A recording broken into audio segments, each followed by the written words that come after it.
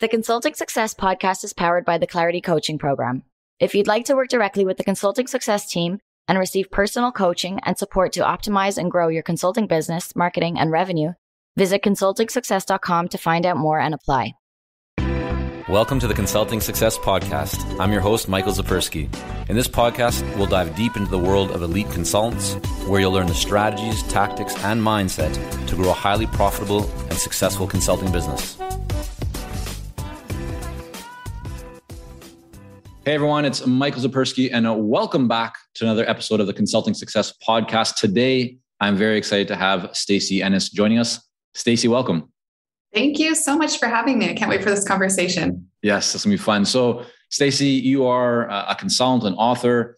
You're also the CEO and founder of the Nonfiction Book School. You train leaders at Starbucks, the Boeing Company, Intuit, and many other organizations. And you're also an avid traveler who's moved around the world with your family. And we're just talking about that before we hit record here. So we share a lot of I think similarities in terms of the passion and love of the world and traveling. Why don't we start there? I'd love to kind of hear, how has your travels shaped both your personal life and how you think about business and the work that you do? You know, I was born and raised in Boise, Idaho in the US, and it's an amazing town, but it's very homogenous and I felt like my life was very much like laid out ahead of me from the examples of other people in my community that I saw. And when my husband and I moved to the first of our, 4 countries that we've lived in outside of the US, I feel like I just went through a complete change as a person, challenged mindsets that I held, beliefs that I held, learned how to be courageous and take risk and grow and be uncomfortable. Moving to a country where you don't speak the language is a very uncomfortable thing. We lived in an area of Santo Domingo where most people didn't speak English. We weren't in a tourist area. So that was I just grew so much from that. And I think also realized how confined my world was. I think the thing I'm so grateful for before that is that I had so many worlds opened up to me through reading. I was a voracious reader as a child. And so I think something about that and the exploration I did on the page did help me when we moved to this new setting. A lot of people are not successful living in new countries. They are gone within a few weeks to a couple of months. And I think the reason that we were able to stay and really immerse in the culture, and then in the next culture in Vietnam, and then the next culture in Thailand, and now in Portugal, is that I felt like I was open and willing to try something new and to embrace a new culture. And being open also means being willing to be changed, even in a very core way. So I very much shifted just so much. I mean, I think like every aspect of who I am as a person, my values remained, but I think the way that I saw the world was just flipped in that first experience living abroad. And for the consultants and people that are listening and joining us right now who are thinking, I'd love to spend more time traveling and maybe living different places while I'm running my business. What stands out to you as are there maybe 1 or 2 things that you think, you definitely need to pay attention to this? Like, this is one area that is 100% a must consider or an area to prepare for? Any kind of advice around, if you're going to be successful in traveling and running a business at the same time, these are the things that you need to look for or pay attention to? Definitely. I think one thing that we know about ourselves is that there's kind of 2 versions of people that do this abroad thing. One is the kind of digital nomad that moves a lot and moves from place to place and is able to travel and bring their work with them and still be really productive. That is not me. It is not our family. We need a lot more stability than that. And so then there's this other kind of person that either travels long-term, slow travel, where they're in a place for 6 months to a year, even 3 months, or they move like we have. And that is more about immersion, I think, than trying to fit a lot of things in or stay in places for short periods of time. So I think learning that about yourself and understanding how travel impacts you, and sometimes whether the ideal that you have is actually how you function best, I had an ideal of moving and kind of doing the nomad thing before I had kids, of course. And I just learned about myself that I prefer slow travel. I prefer to be in a place and I prefer to get into the community. So that has been huge in just adjusting to a model of living and working that works for me. And I would say the same for anybody that aspires to do something similar. Yeah. We're going to get into writing and storytelling and more on the business side in a moment. But if we go a little bit further on this topic, have you made any changes or kind of conscious decisions, any kind of best practices when it comes to thinking about how to structure your business or run a successful business while you are living in different places, right? Like you don't have one home. I mean, you have a home base while you're there, but you do move around and you're moving also in different time zones. So have you made any conscious changes to your business model that you feel give you an advantage or an upper hand when it comes to being able to kind of travel and run a business at the same time? I think a couple of things. One, my team is dispersed across time zones. So I have a couple of people here in Portugal, some people in the US, which has been huge because we have, what's nice, we have, people that are available while I'll give something out and wake up to it being done, which is great. We also have team available to respond to client inquiries or other things that come up. So that's been great. I think from just a self-management perspective and a self-leadership, I should say, knowing other people that do similar things to what I do, one of the great risks is that you're just kind of always working and you feel like you need to accommodate your client's schedule, meaning that you're having calls just way too late into the day.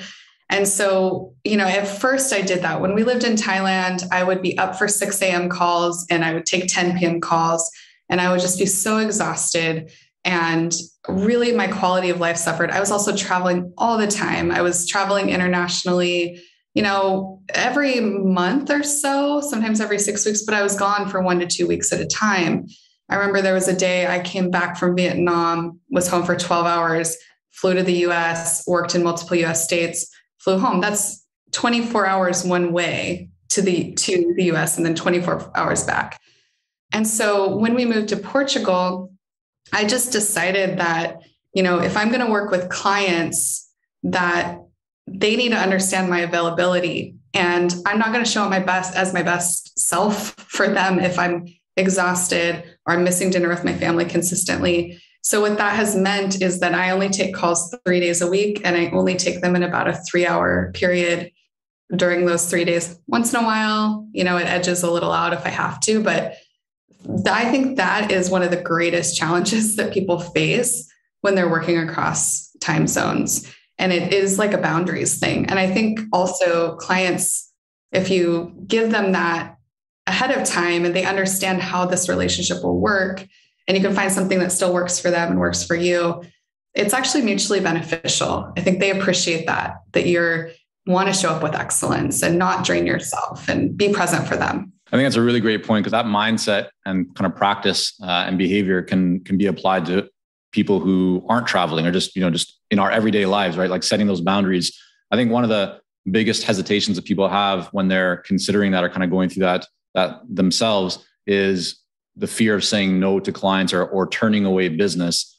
How did you grapple with that? Because I'm sure, well, I shouldn't say I'm sure, but I would guess that there's maybe some consideration at one point or another of, well, if I'm only working 3 days, if I'm only taking calls 3 days a week, if I'm only going to take calls during this block of time, there's going to be people in, let's say, the Pacific time zone in North America that may not want to do a call earlier in the morning for whatever reason. So I'm going to have to turn away that potential business. How did you think about that? And what was your kind of mindset and process to be able to arrive at like the decision that, I'm going to stick to this, even if it means that I'm potentially turning away some business? Well, you're right. And it also means that if people want to have an initial call, they have to wait, right? Instead of getting it the same day or the next day, sometimes it's the next week or in a couple weeks. But I will say that for me, it's so much more important to have balance. And I firmly believe that clients who are a good fit will respect that you're in demand, and actually I think that plays to your benefit as well when you're not just like instantly available. The other thing I'll say is I'm not doing all the work myself, right? So I have a team. For example, I have a ghostwriter on my team who writes books for clients. And so most of the calls, I don't actually have to be on those. I'm on the initial strategic calls. I'm available as an advisor along the way, but she's in their time zone. So it works in that way that like, if I can't make a call and it's not necessary for me to be there, somebody on my team can take the call. So that has made it a little easier too. Yeah, fantastic. Hopefully everyone's paying attention to this and kind of thinking about how does this apply to some aspect of your life and business right now, and really making sure that your actions and your behavior aligns with your values and communicating those values. And I think you're so right that as you communicate, like we'll talk about storytelling in a moment here, but if you're clear on what your values are and what's important to you, and you put that out into the world and really communicate it and stand behind it, you're going to attract clients that also share those same values and respect those values. And there'll be some people likely that won't share those values, and they're going to want to get on a call right away, or they're going to want to talk to, they're not going to want to make those adjustments to fit into your schedule. But that's probably likely going to be a client that's going to be a pain in the backside, or the one that you're just going to have trouble with because there's some, mismatch there. There's not a good alignment and good fit. So I think that's a great point. Let's talk about writing, because that's a lot of what you do with your clients and kind of, the focus of a lot of your work. What impact have you seen writing has or can have for a professional, for someone, a consultant in professional services, really just anyone in general who has expertise? What are kind of results and what's the benefit of somebody thinking about writing, whether it's articles or a book, but just writing more and producing more content and sharing more of their knowledge or story or expertise? So there's two ways that I think about this. One is external benefits, and these are the more obvious ones. And then there's internal benefits, and those are less tangible, but I think even more important. So we think about externally, what does writing a book or writing content of some kind do for you? Well, it positions you as an expert. When you're writing about something, you're establishing your expertise in that area. A book, of course, is kind of the pinnacle of that content anchor of expertise. A well-written book, I should say, because that does matter. It opens the door to keynote opportunities. It drives potential clients your direction who are, getting this book in their hands. So there's a lot of benefits that we all, I think, are well known about writing a book. What I think is especially interesting for consultants is the internal journey of authorhood. And I know you've written books, so I'm sure you can chime in on this as well. There is, and I'm going to speak to book writing specifically because that's the most profound, but you still get some of the same benefits in a smaller scale, writing other pieces of content. When you write a book, there is a forced distillation of your ideas. There is a clarity. There is a journey that you have to go on through that writing process to be clear in not just what you're writing at the sentence level, but how you're even structuring your ideas. For consultants specifically, what I find with my clients and students is that they're able to develop new frameworks, new systems, new ways of organizing their ideas and how they work with their clients. And then often that leads into new revenue streams, like a specific consulting program that you're designing and executing, or a course, or a revenue could be speaking engagements, but that's built off of this clarity. The other aspect of that is this new confidence that you find in that journey because you have that depth of exploration. In most of our day-to-day lives, we maybe spend 5 minutes in silence, if that, silence being no input. We're not listening to something, we're not reading something, we're not scrolling something. When you're writing, you are forcing focus for a long time. And if you're doing it right, you are shutting off all the other distractions and you're going within yourself to, again, find that clarity and really think. That is really powerful. That's why I'm so passionate about book writing. Yeah, there's these great benefits that we all know about, but there's that journey that I have yet to find another thing that has so much power for an individual to arrive on the other side really transformed. Right. So I know you mentioned that in your case, when you were younger, you were very like a voracious reader. And I'm sure that helped to kind of influence how you think about writing and how you write yourself. But for those who maybe don't feel that confident in terms of their writing skills, or just often kind of encounter like that, the writer's block, are there exercises or is there a book or a resource that helped you that if somebody wanted to just kind of, go through or read more about that would just might be helpful for them to become a better writer? Yes, absolutely. So just on a really practical, just touch point, it is much more important that you show up with consistency and frequency than the actual amount of time that you sit down and write. So for example, if somebody is struggling with writer's block and they're only trying to write once a week or every month or every 2 weeks, what I would recommend, rather than sitting down for that hour and like shaking your fist at the sky in frustration, set aside 15 minutes, 4 days a week and spend that time writing. There's actually really good scientific research that shows that we can train our brains through habit building to tap into creative flow consistently. So it's really more about that frequency and consistency, and also the habits. There's some specific habits that you should build around your writing time. For example, you drink a big glass of water and you stretch and then you meditate for 5 minutes and then you sit down. That could be an example. So those habits before, and then that consistency, frequency, same time. It's all really important. As far as forming a new writing habit, I'm actually just about to release a writing habits course that helps. It's a 5-day course that helps you just in that short period of time, very efficiently, rather than, this big, long multi-week course, very efficiently establish new writing habits. That'll be on my website, stacyennis.com. But I think most important is really focusing on the habit building, and also just remembering that this is a skill that you can develop, right? It's not like magic. It's a skill. I totally agree with that. I mean, I remember reading, I think it's On Writing by Stephen King, right? Yes. Love that book. Yeah. Like his whole thing was the habit of, and whether he was playing loud music or whatever, but like, I think very early in the morning, just sitting down, and you hear this over and over from anyone that's written at least one book, if not multiple books, that they just tend to spend time every single day. And even if it's just a little bit that you actually produce, you tend to actually produce a lot more because of that habit that you're creating. And just the act of showing up and spending that time tends to overcome the hesitation or the quote unquote, writer's block that so many people encounter. So I think that's really good advice.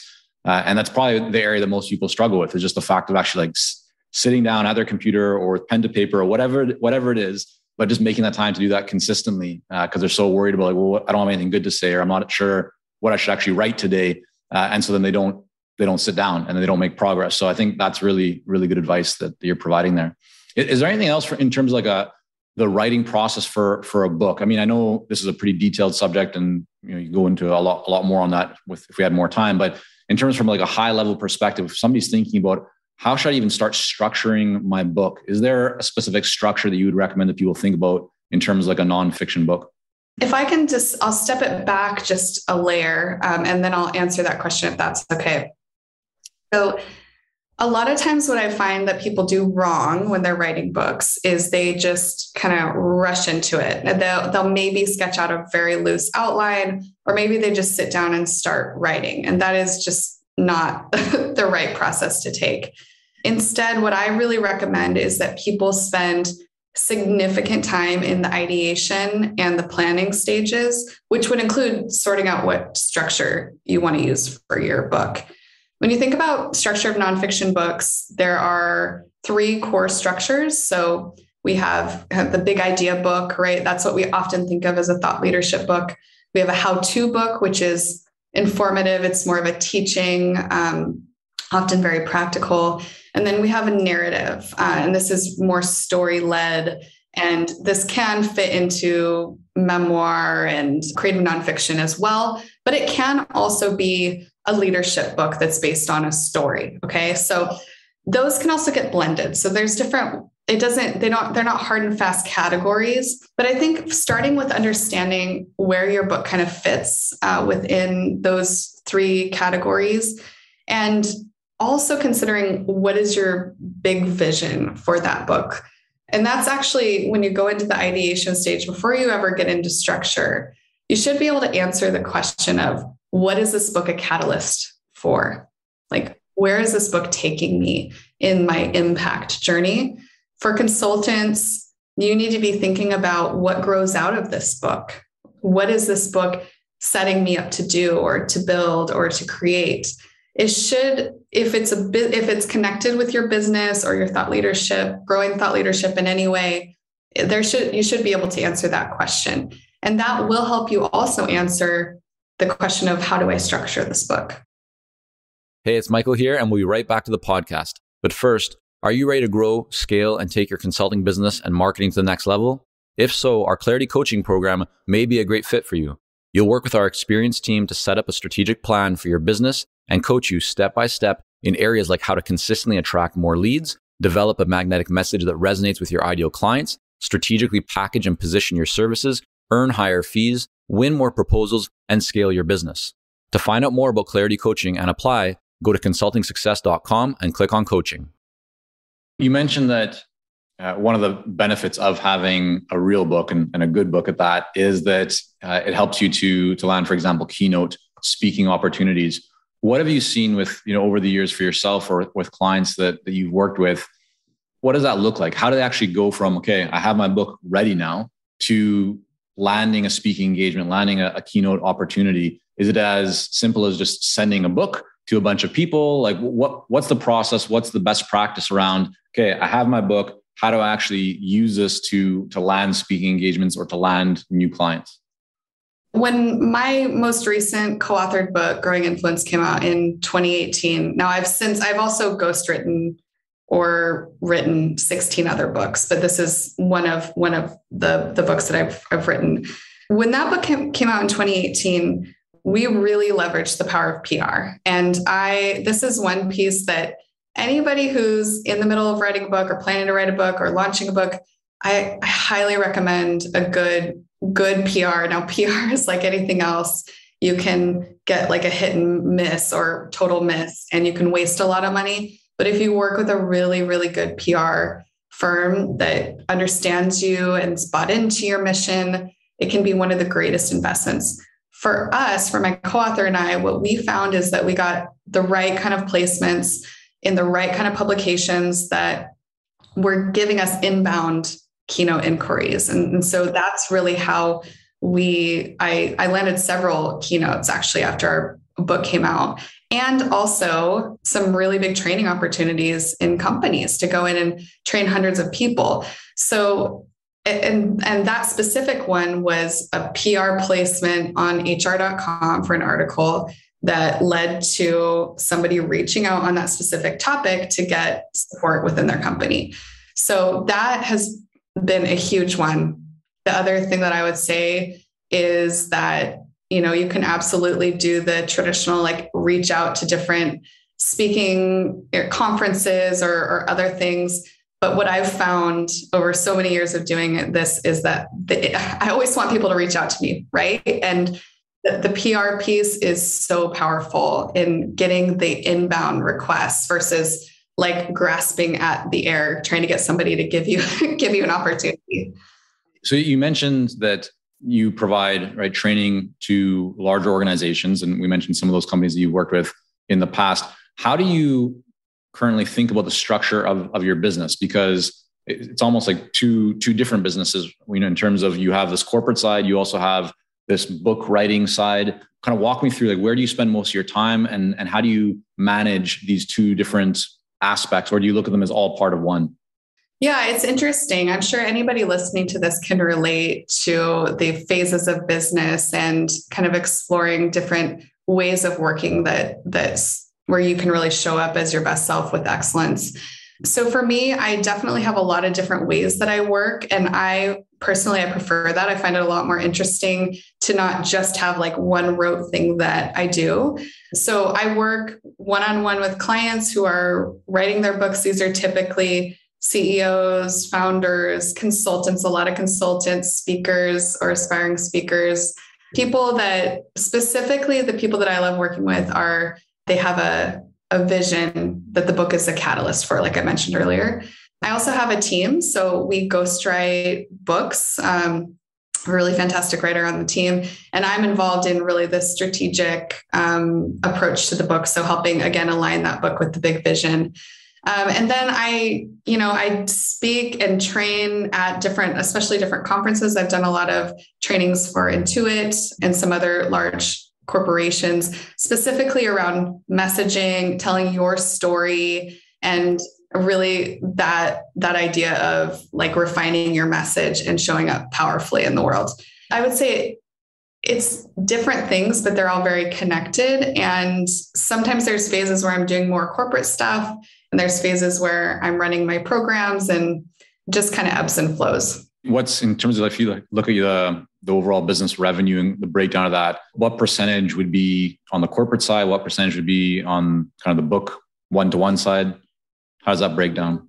If I were to go back pre-COVID, the corporate side would be a larger percentage than it is today. I would say today it's probably in the 10 to 15%. And I have a program that I run that's probably in the 15% range. And then I'd say the bulk of our business revenue comes from one-to-one, both the coaching and the done for you services with my team for ghostwriting. Gotcha. And how marketing? How have you approached marketing? Or like today, what's working for you most to get new clients, both on the corporate side and on the one-to-one side? Yeah, it's funny. I've been in business 13 years this year. And I used to brag about how I wasn't trying to brag, but really when I look back, I'm like, oh, I thought it was so great. I don't do marketing, which is so silly. And now I reflect on that. I was completely doing marketing. I was doing content marketing. I just didn't realize that I was doing that. So I'm very consistent with my content. I publish to my email list every week. I have new content coming out all the time. I have a podcast. I have a blog. What I would say has worked especially well for me is that I only create and then I hand off. What used to cause me a lot of grief is that I would create something and it would just sit in my computer because all the next steps had to be completed. I had to proofread it. I had to, publish it. I had to do all the little things. But now I have a really smooth content system within the business that I get to really do that creation piece. So that's one thing. Content, I think personally, content is queen, of course, given my area of work. The other thing is I invest in PR. So I'm on pause right now, but I go through kind of PR campaigns depending on the time of year. And I have a marketing person that I work with specifically on analytics and conversions. So that's not my area of expertise. So I hire support in those areas. And then I have somebody on my team who does organic social media. And I get to show up again and just create. And I don't have to have that pressure of all the other things that need to be done. So taking out those things that stressed me out has helped a lot with being able to just show up and authentically create content. Yeah. Is there anything in your marketing that just works exceptionally well, maybe even better than you expected that it would when you kind of first thought about it? Yeah, I would definitely say my weekly email has surprised me with how much it resonates with people. I get so many responses every single week from people saying, I love your emails. I feel like I'm getting a personal email from you every week. You've really supported me on my journey. And that has been surprising because I don't write the emails like you would think somebody would, like a newsletter format or a very excessively polished. It's just a personal message that I send out to people on my list with some thoughts and reflections and encouragement. So that's been really cool. And I've really enjoyed it a lot more than I thought I would when I started building the list. Is there anything that you've done from a marketing perspective that just fell flat on its face that you maybe had high hopes for, got excited about, and then rolled it out and it just didn't work? Yeah, definitely. I invested in some marketing strategy last year, actually. And we're with a new person now. So she's listening. I'm not talking about her. She's great. But we invested in some marketing strategy building with a plan to also invest in the execution. And I think what we did wrong there was, and I would say I did wrong there, is that I tried to outsource too much of the marketing vision and strategy. And I needed to be more involved in shaping. And really, I think I didn't provide a strong vision. And so when we went into this next engagement, I was a lot clearer around what my one thing is, what my vision for impact is, why I show up for clients and students. And that has really changed how I feel. I feel like our marketing is just so much more aligned, and we have clear data, and we're like, I think we're going to hit our target by end of year. So that's all. I think just being a little bit more hands-on than I was in the past. And how about your pricing strategy? So you've been in business now 13 years. How has your pricing or approach to pricing changed over the years, if at all? Oh, yeah, it's definitely changed. I mean, I think one thing that I would say, we're building out new revenue streams right now. I'm launching some new programs and products, or I should say courses and products I'm really excited about, by the way. And so that's been interesting, learning how to price something that isn't a service, because I've been a service-based business for most of my business. I'd say 10 of the 13 years I was solely a service-based business. So it's been interesting, just kind of learning that pricing strategy. I think like most, early on, I was not charging enough for my time. But also when I reflect back, I was 20, how old was I? 23, 24 when I started my business. So, I mean, I couldn't really charge. I was building my value. What I wish I had done a little bit earlier was recognized my value when it was time to increase my prices. Instead, I think it took me a little longer than it should have. The other thing, of course, that I'm sure many of your listeners are transitioning through or have transitioned through is value-based pricing. And it's not about the time that I put in, but it's about the value that I bring to my clients and students. And that's just I made that shift several years back, but man, is it freeing to not have that tie to time and to really feel that it's about your value that you bring. Is there anything within that you did that you found exceptionally helpful, like in that process of shifting from hourly fees or thinking about time to thinking much more based on value and return on investment and more outcome based? Is there anything that like unlocked for you and just kind of really helped to get things working? It's interesting. I had a call once, this was probably 7 years ago, with an attorney client. And we were somewhere into our call and he said, I don't want to take up too much time on this because we only have 20 minutes left or something like that. Like it was so anchored. I could tell he was so nervous about the time that we were using because I was connecting with hours, right? And that conversation, I was like, that does not feel good to me or to him. I don't want anyone to feel that way. And I don't like feeling like if I have a thoughtful conversation with you that's not directly tied to our business objectives, that like you're going to feel like we're wasting time. I didn't want that feeling again. So a couple of things. One is I increased my minimum time to work with me. So I used to go on a month by month, people could kind of work with me month by month, or it was maybe 2 to 3 months at a time. And so I grew that out to a minimum of 5 months for engagements because I have data to show that that's the amount of time I need to work with people on their books for them to be successful. And then I also opened up access. So we have with book coaching specifically, we have 2 calls a month, but you can reach out at any time. And I'm always happy to, work through stuck points with you. I think my clients would say that I very much over deliver, but I also have a price point that helps me not have to take on tons of clients so that I can do that. And right. So you're charging premium fees and you're providing premium service, right? So you're aligning that. That makes sense. When you think about, so you talked about your team, right? So it's not just you've built out a team in different aspects or areas of the business. When you think about your goals for the next 12 months, 24 months, kind of going into the future, and you think about growth and scaling, is there anything that you're currently doing that you feel is just critical to help you to scale or grow to that next level? For sure. Number one focus is reaching more people. So that would be audience growth. And that metric is so important because especially as we're building out programs and products to support people. We need to reach more people to be able to grow that part of the business. So that is really our huge, huge focus. And that's what we're looking at. We're always looking at the data. We're always analyzing what's working, what's not working. What do we start? What do we stop? How do you sort of interrupt? How do you measure that? Is that just number of people coming to your website or building like number of people joining your email list? How do you measure that specific metric? Yeah. So I mentioned I have a marketing person that does analytics and conversions. So she's analyzing the data. I'm not analyzing the data, and she's coming back. And, for example, we had a launch earlier this year. I have a program called Nonfiction Book School that I run. It's a live program. I am launching it as a course soon, but I run it live once a year.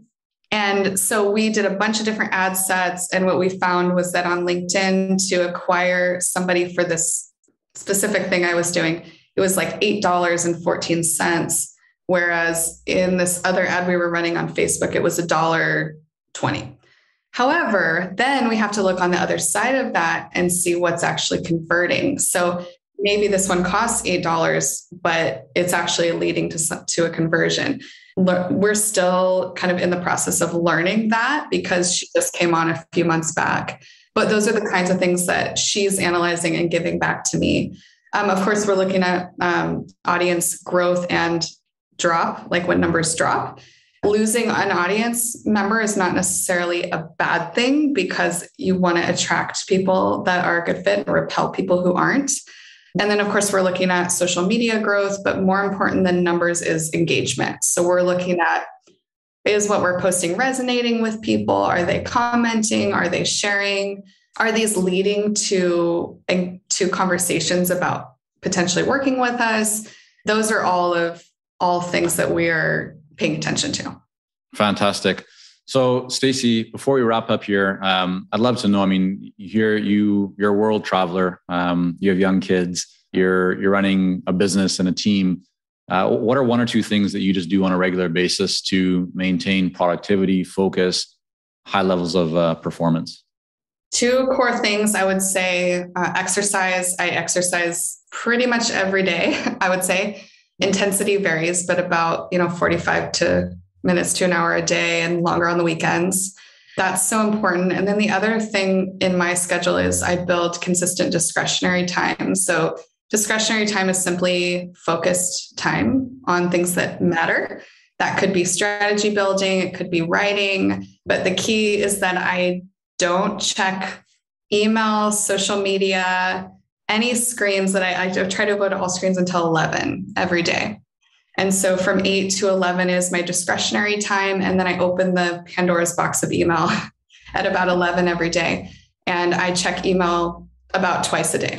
So that just helps me maintain my focus and just be able to show up and be really productive for that 8 to 11 every day.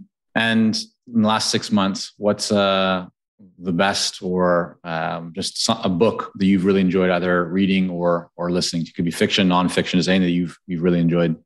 I would say there's so many. I'm actually, although I work in the nonfiction world, I just consume all the fiction. It's especially because I work in nonfiction, most of the books that I read are fiction. And then I'm always reading like 8 nonfiction books, which I think is pretty common for a lot of people. I'm just kind of like in and out of them. One book that I loved, which wasn't in the last 6 months, but not too much further, so I'm going to mention it. There's a book called Eleanor Oliphant is Completely Fine. It is so good. I just love that book. And everybody who's read it on my recommendation has messaged me and said, thank you. It's Eleanor Oliphant is Completely Fine. Okay. I've never heard of it, but I'll mark that down. We'll try and include that in the show notes as well. And then Stacy, so StacyEnnis.com, that's home to everything good that people should check out. Anything else that we didn't, any other resource or website that we should be mentioning, or is that the main one that people should be going to? Yeah, I have a hidden page on my website, which has a bunch of free resources. So if you go to StacyEnnis.com/resources, I think I have at least 7 really detailed free guides on there, all about book writing, building your thought leadership. So it's like a hidden gem that, not everybody sees unless you listen to a podcast or hear it somewhere.